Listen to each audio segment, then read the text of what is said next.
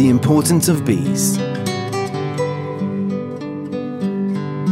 Bees first evolved roughly 135 million years ago, at a time when the first flowers appeared.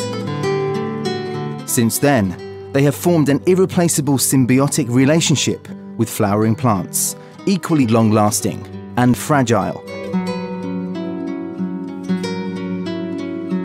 In recent years, bee numbers have declined rapidly worldwide.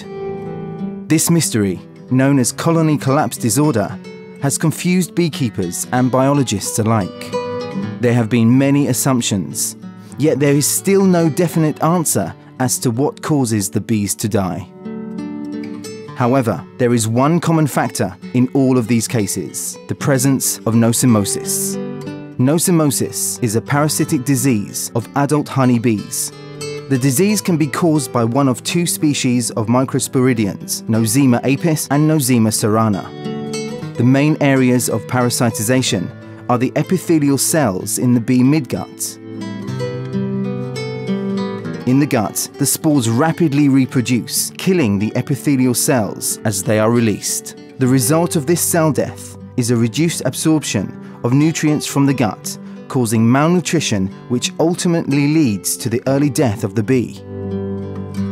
The species Nosema cerana is particularly difficult to treat, as there are no visible symptoms and antibiotics are strictly prohibited for use in beekeeping.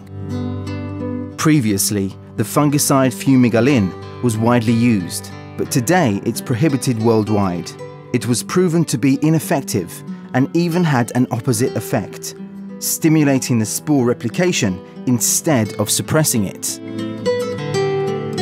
Our product, Nozevit, and the more recent addition to the line, Nozevit Plus, are innovative Croatian products, fully produced from herbal ingredients. They were developed by improving traditional Croatian recipes over a number of years. They are used as dietary supplement for bee colonies in many countries around the world, where beekeepers are facing bee losses. Nozevit is obtained from plant extracts of local origin. At Apivita, we exclusively use natural ingredients and pay special attention to quality. Our products leave no residual traces in honey or wax. Posljednjih 6 godina na Veterinarskom fakultetu Sveučilišta iz Zagreba provode se istraživanja učinkovitosti primjene Nozevita i Nozevit Plusa u smislu učinkovitosti na smanjenje broja spora nozeme u pčelinjim zajednicama. Navedeni dodaci prehrani su pokazali vrlo ustaljene rezultate tijekom proteklih godina u smislu smanjenja broja spora, time da smo ih primjenjivali na različite načine. Primjenjivali smo ih dodanih u šećerni sirup, u hranilicu, zatim u obliku peludne pogače sa dodatkom Nozevita i u obliku šećernog sirupa prskane izravno po pčelama na okvirima. Od ta 3 načina primjene zapravo smo utvrdili da postoji određena razlika u smanjenju broja spora. Svaki od 3 načina dao je vrlo uspješan rezultat, s time da je sa primjenom peludnih pogača sa Nozevitom broj spora smanjen za otprilike 85 do 95%, primjenom šećernog sirupa u hranilica sa 65 do 75% smanjenja broja spora i primjenom prskanjem po pčelama otprilike 70%. Samim time nismo se zaustavili samo na poljskim pokusima, već smo radili i niz laboratorijskih istraživanja kojima smo htjeli dokazati da normalno funkcionira probava tretiranih pčela. Prilikom obavljanja dijela histoloških istraživanja primijetili smo 2 učinka Nozevita i Nozevit Plusa, a to su mehanički način distribucije istok u lumenu crijeva. Pri tome u središnjem dijelu srednjeg crijeva primijetili smo naslojavanje dodatog sloja koji obavlja peritrofnu membranu i samim time mehanički sprječava ulazak vegetativnog oblika Nozeme cerane i penetraciju u lumen samog crijeva, a također u stražnjem dijelu srednjeg crijeva pri prelasku u tanko crijevo primijećen je učinak skupljanja Nozevita i samih spora u središte lumena na način da je stvrdnuti sadržaj izlazio iz crijeva, ne dopuštajući invaziju, odnosno penetraciju u epitelne stanice srednjeg crijeva. Radili smo niz histoloških istraživanja koje se odnose na prisutnost i distribuciju različitih vrsta mukopolisaharida ili sluzi u srednjem crijevu pčela, također i aktivnost proteolitičkih enzima i time smo zapravo potvrdili da tretirane pčele najnormalnije funkcioniraju, odnosno da se ne remeti uobičajeni proces probavljanja hrane.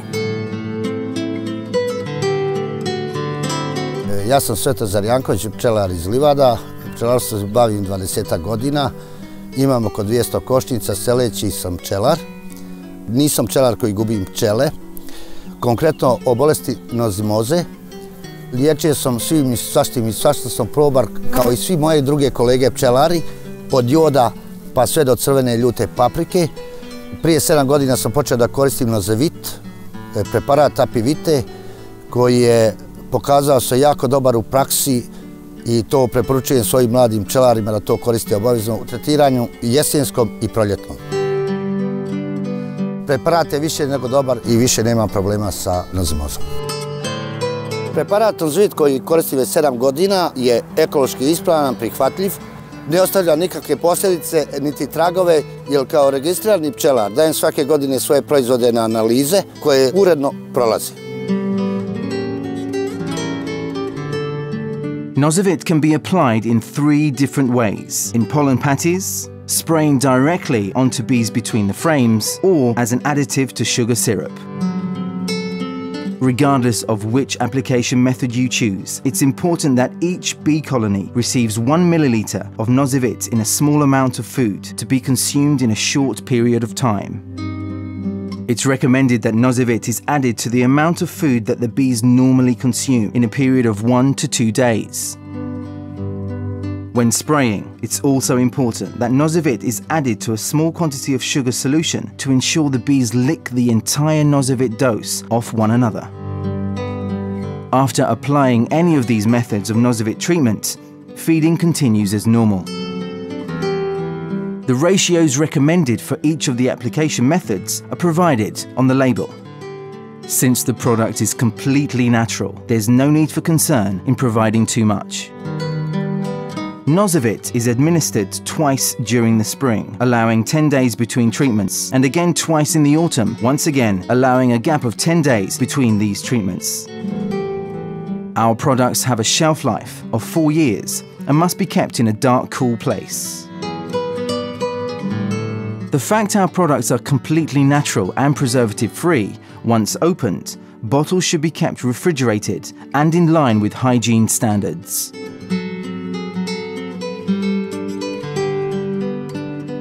Pošto pčelarimo sa većim brojem košnica, bili smo prisiljeni naći neko sredstvo za nozemu. Koristimo ga preventivno kroz cijelu godinu. Nozema cerana je tihi ubojica, ona ne ostavlja nikakve tragove u košnici, ima drugi način djelovanja nego nozema apis, gdje se Nozevit pokazao kao idealni preparat za tretman. Do sada rezultati su pokazali da nema nikakvih nuspojava, nismo imali nikakvog pomora pčela, što možemo zahvaliti Nozevitu, odnosno Nozevitu plus. Pčelarim na 2 visoko kvalitetna meda, to je med od kadulja kojeg skupljamo na otoku Cresu i med od jele, med medun. Pčelari se teško odlučuju da dođu na pašu jele, prije svega zato što je to teška paša i za njih i za pčele. Često pčele stradaju na tom medu, dolazi do brze kristalizacije, veoma je težak za probavu pčelama, dolazi do umiranja i pomora pčela nakon već nekih 15 do 20 dana na toj paši. Upravo zbog toga smo Nozevit počeli koristiti. Pčele od umora slijeću na pročelja košnice i prskamo same pčele na ulazu u košnici. Njima omogućavamo da dođu do ovog preparata koji im omogućava lakšu probavu i na neki način mi im to debelo crevo rastereti od njihovih probavnih smetnji. Vidjeli smo da je dosta učinkovito i da smanjujemo gubitke koje tada imamo na pčelinjacima. Nozevit and Nozevit Plus are used when nosomosis appears. However, by the time the beekeepers notice the problems, the colony is either too weak or the bees have already disappeared.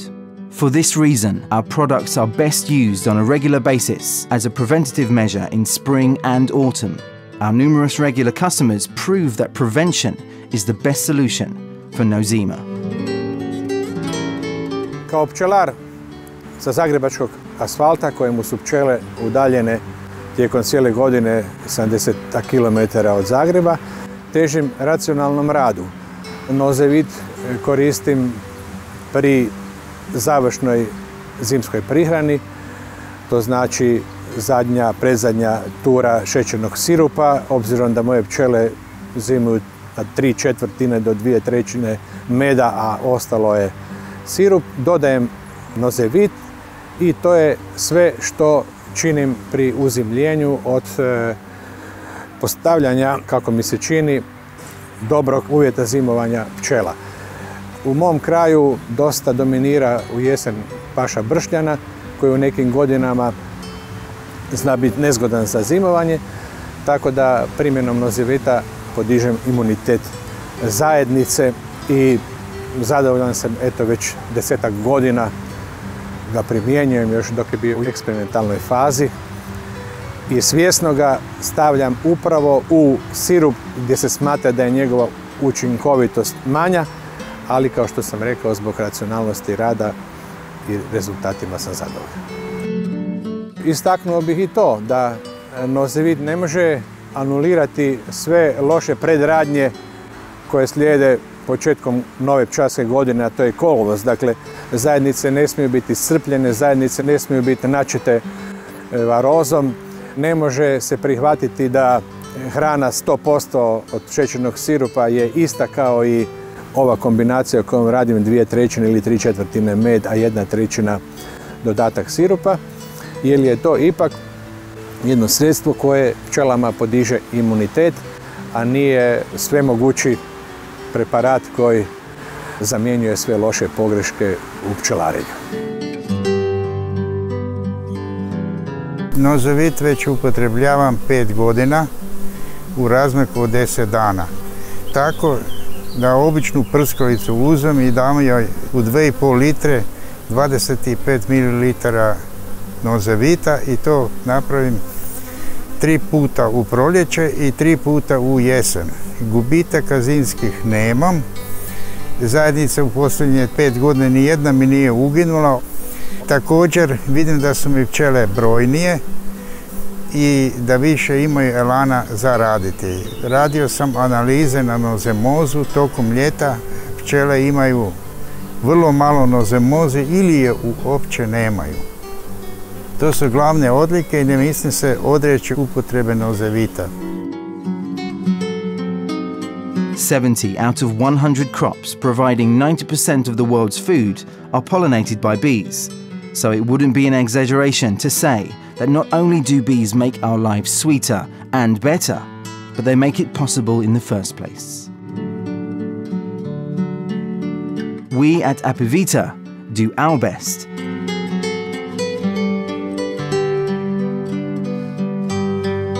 to make their lives better. Apivita.